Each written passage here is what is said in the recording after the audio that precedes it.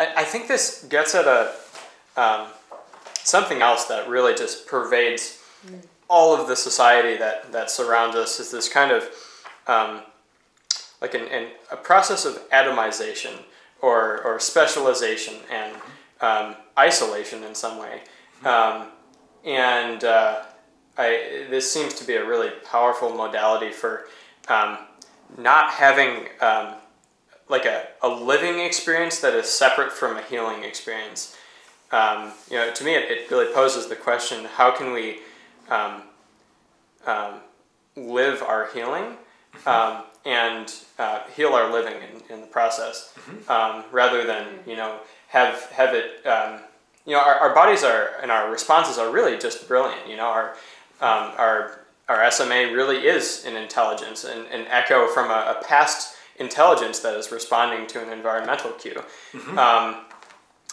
But now that we've become aware of that kind of pre-programmed intelligence, how can we build upon that? How can we expand it so that our healthcare is not just when we go, ow, that hurts. How can we can permeate that sense of or that process of ow, that hurts more deeply in time and in layers of different systems in our body and our emotional functions and yeah. I agree. The atomization was a good word, because it's very radical to look at the entirety. People say, well, I like a holistic health process or a health system or a holistic practitioner. Well, we're not looking at just when someone comes with a shoulder problem. It's not, that shoulder is way downstream of the problem.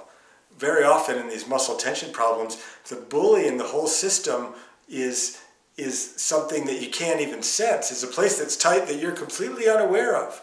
That's maybe those ribs are contracted and the shoulder's not well supported, and then, oh, well, these muscles are working really hard trying to hold up that poorly supported shoulder. The poorly supported shoulder is having all sorts of dysfunction. But what we're saying, like, to the best of my ability, I try and communicate my view of what would it take to look at the whole system as an entirety. What would it take to address it, the picture, to look that big at what's happening?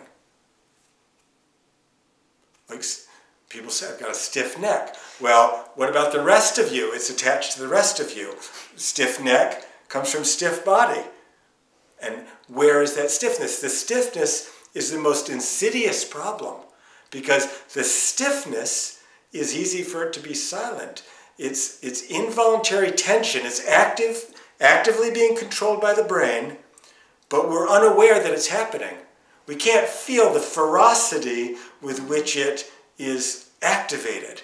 But when we go up against it, say, oh, that's just how I am. I'm just a little bit stiffer. Oh, I can't look in the blind spot when I'm driving. It's restricted. Well, okay, how do we change that thing that's outside your control? How do you take that place back, welcome it back, as that's part of you. I'm going to welcome it back, and this is how people can be whole again. I believe this is a very efficient path.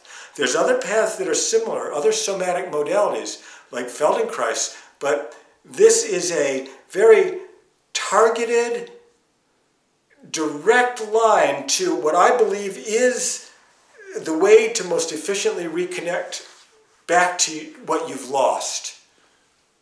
That's what this process is.